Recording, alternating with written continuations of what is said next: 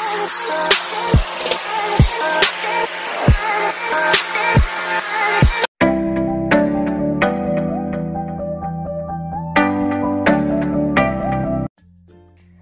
evening!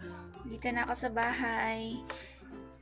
Kakarating ko lang at vlog ako about sa nangyari dun sa DFA, anong kaganapan or anong mga requirements na sinasubmit ko, yung kinakailangan. Ito yung mga requirements na kinuha nila sa akin. First, kailangan ka mag-set ng appointment sa online www.passport.gov.ph. Lagay ko mamaya down the description below. And pagtapos mo na mag-register, fill up kung saan ka magbabayad sa bayad center, which is sa 7-Eleven, saan ba yun, sa SM, o saan ka, basta may makikita mo doon kung ano yung klaseng bayad center, kung ano yung saan ka magbabayad. And pagkatapos mo mag-register in online, need ka na pupunta dun sa 7-Eleven kung saan mo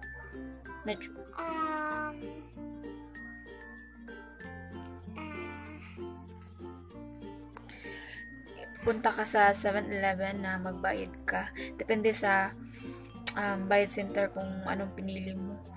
Tsaka, need yung reference number, guys. Kasi, hindi ka makapasok, hindi ka makabayad kung walang reference number. Tsaka, i-encode mo doon. Tapos, bayad ka ng 950 regular. And then, kung magpa-express ka, 1,250. And pagtapos mong magbayad doon, magsisend sila ng email sa'yo within 24 hours or a few hours, depende sa signal. Kung may signal ka, mag-i-email sila na confirm na yung book mo sa online. So, at yung duly accomplished passport appointment mo, kailangan mo yun i-print kasi hahanapin yun pag doon ka na sa DFA. Kailangan yung with barcode kasi titingnan nila yung barcode kung may color, yung original talaga kasi may color yung barcode titingnan nila. Kailangan pag magpa-print ka, mag-ask ka sa internet shop internet cafe or something like na meron ba silang ADOBE, yung printer nila, basta PDF kung kaya ba, yung PDF ba yun, para makita yung barcode talaga. Kasi scan din yun sa DFA kung totoo ba talaga na ikaw yun. At yun.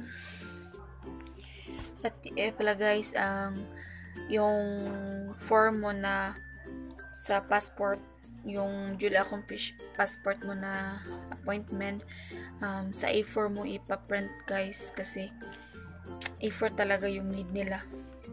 Tsaka mababasa mo rin yun sa email nila kung mag-confirm na sa'yo. At ito yung mga ito yung ano ko guys, yung checklist ko. Yan.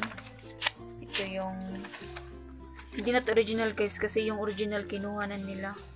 Ito yung duly accomplished passport ko na sinay-sign up. Yan guys, ito yung barcode. 4 na page to Pangalawa is ito. Ito yung e-receipt, tinatawag nila. Ito yung DFA copy. At ito yung copy ko. yung sa'yo, may copy ka dyan. And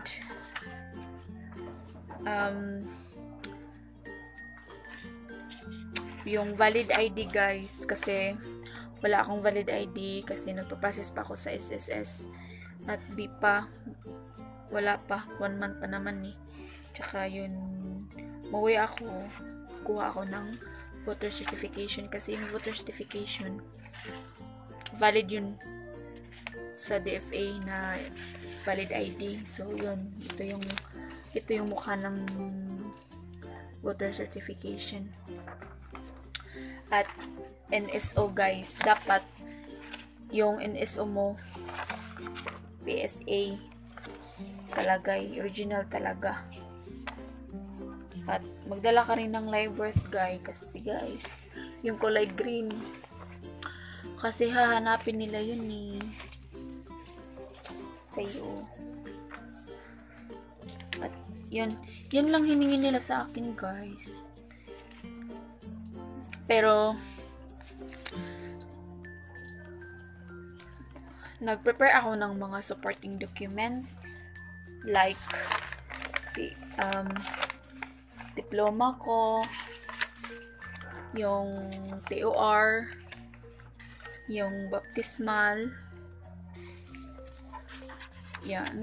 NSO, yung barangay clearance,